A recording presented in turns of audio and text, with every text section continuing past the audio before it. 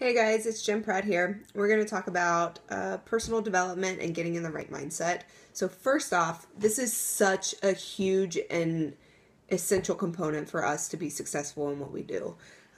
It's part of the vital behaviors that Beachbody wants us to do every single day because they want it to be a daily habit because it has that much of an influence. Do you guys wrap your mind around that? Like, it is a game changer for us. It's awesome.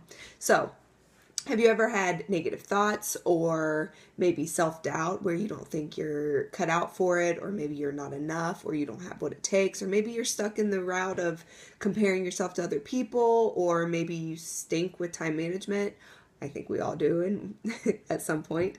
Or maybe you're a procrastinator too. So all of these things are totally geared toward like personal development books. That's what that's for. So you get yourself a little personal development and you're going to be, and you implement what you read. That's the key too. You'll be focused and driven and energized and goal setting and stepping out of your comfort zone. You might even believe in yourself again after so much of it. And you'll just be a better coach and a better leader. And honestly, you'll set some big goals and it might be scary at times, but you'll truly be living. And it's my favorite thing. I love personal development. So as a coach, we are constantly pouring ourselves into other people and just helping them grow and be the best version of themselves. So can you imagine for a second what it would be like if we were totally filled up? Our buckets were totally full and we believed in ourselves and we were on fire compared to what it could look like if we're barely getting by and we don't even believe in ourselves. It's going to make a difference for the other people and for our job and for our spouses and our kids, and just it floods over into every area of life. So I'm a tiny bit passionate about this if you guys can't tell. But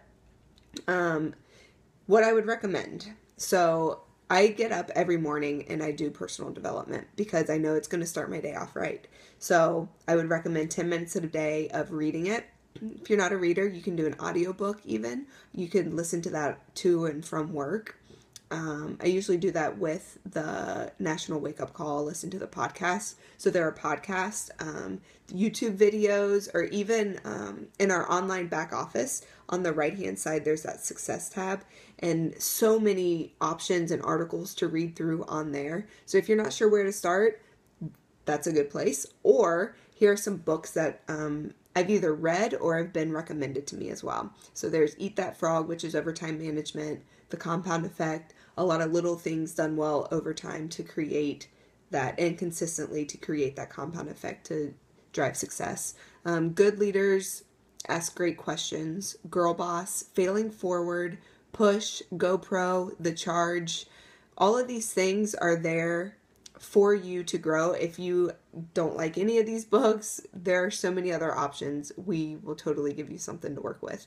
But we're in this together, so let's just keep working on ourselves so that we can let our light shine and just change the world and the trend.